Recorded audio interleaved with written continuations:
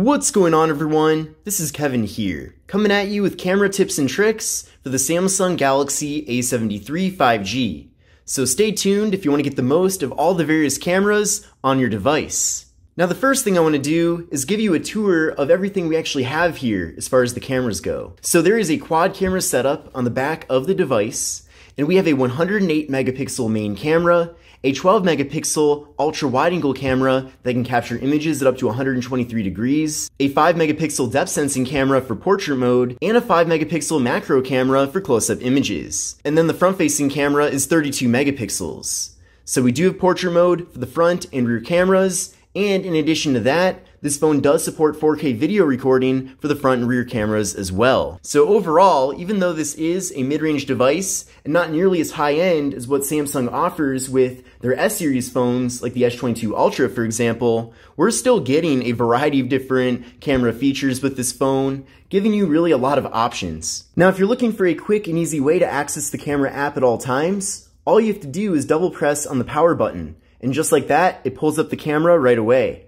And it doesn't matter where you are throughout the operating system, you can do that. And even with the display off, if you double press on the power button, it does indeed pull up the camera app right away. Now this feature is called Side Key, and you can actually customize that to pull up any app of your choosing. And you could even use it to pull up a different camera app if you don't want to use the default camera app. But to find this, you're going to go to the settings, go to search, type in Side, and you'll see right there, Side Key under Advanced Features. Then go there, and you can indeed see here that we do have Quick Launch Camera enabled if you double press on that button. And then again, if you go here, you can go to the gear icon to pick any app of your choosing to do this instead. So really awesome that we have a quick and easy way to get to the camera no matter where you are throughout the operating system. Now heading over to the camera app here, this is with the main camera right now under 1x. Then from there, you can switch over to the ultra wide angle camera at 0.5 so that you can fit a lot more content into the frame. I'm definitely a big fan of having an ultra wide angle camera as it is a nice way to kind of change up the types of photos that you're taking. And of course, you can use it with video as well. Now then from here, we can head over to the More tab. And then once we're there, there's the macro camera. So with the macro camera, you can get very close up and have things be in really good detail. So definitely a pretty cool feature as well. And then we've got portrait mode. So we can get those nice blurred out backgrounds that I know that everybody's a big fan of.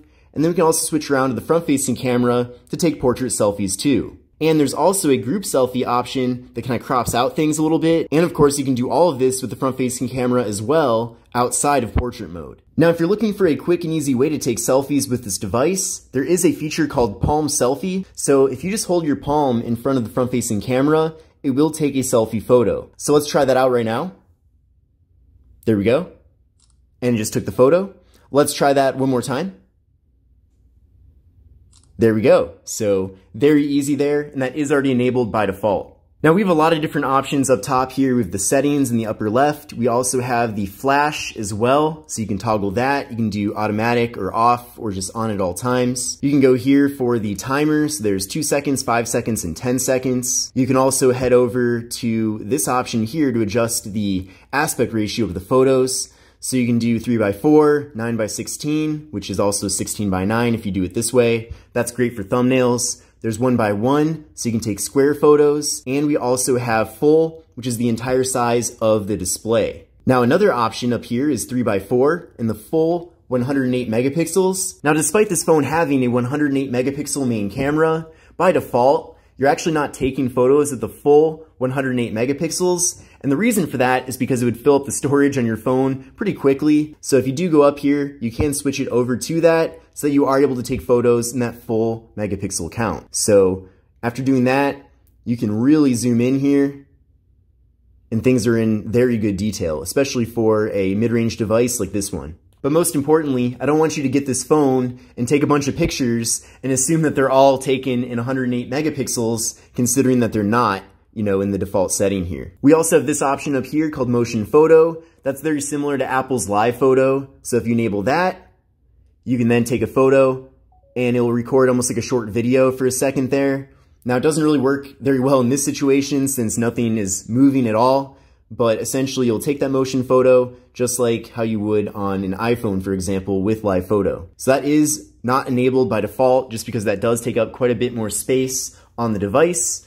but if you do want to use it, then it is right up there. We also have this option in the upper right corner, and it gives you some different filters. So we have a lot of different overlays and filters here to choose from. There's also my filters, and you can also add some face filters as well. So definitely a lot of options here to play around with involving filters. Now for me at least, I just prefer to not use any filters at all, just go with original, but you can definitely kind of try some different things if you want to. Now you probably noticed already down here we have kind of this slider where you can find different options involving taking photos and videos, and you can actually customize this if you want to. So go to the More tab and you'll see this plus button right here. Then from here you can move around the different modes. So you can't remove photo or video, but you can remove fun mode or portrait mode, but you can also add in different ones as well. So let's say you want to put macro mode down here. You just drop it right in, go to save.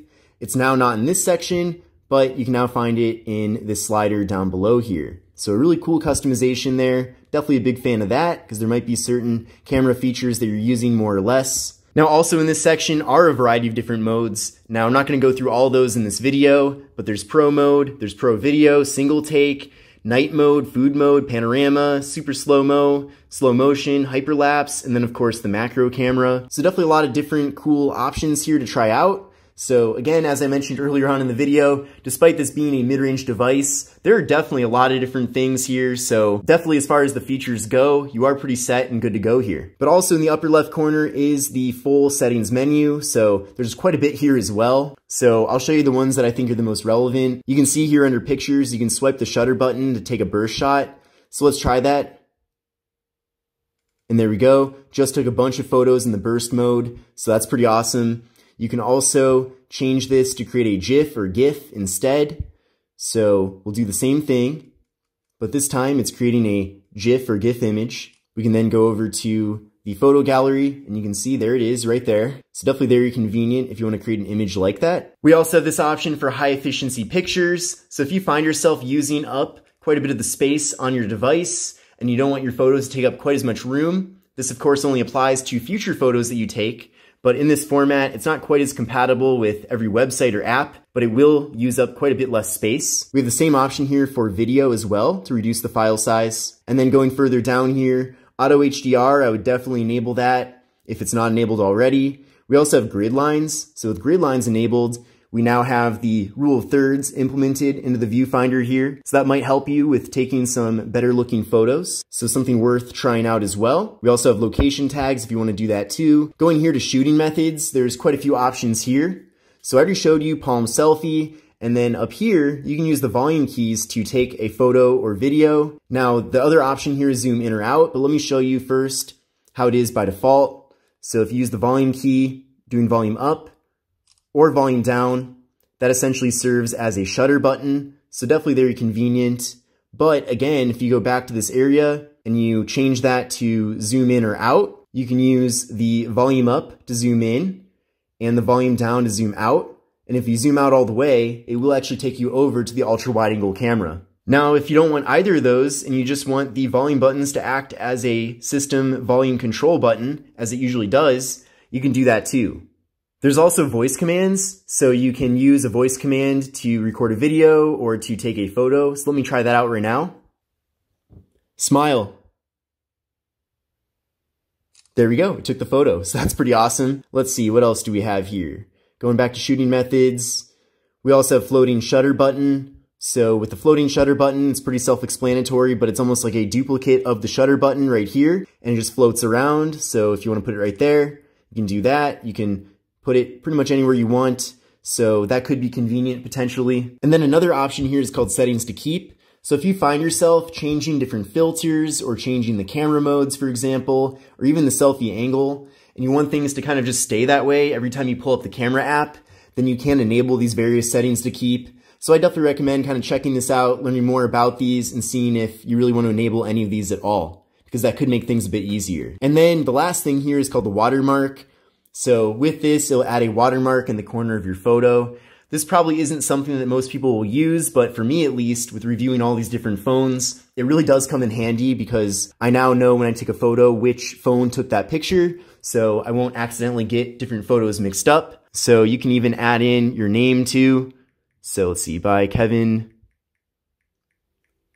Breeze. Oh, whoop, can't write my whole name there, so just do Kevin B. There we go. So that's done. And then now, with that enabled, I'll take a picture. Okay.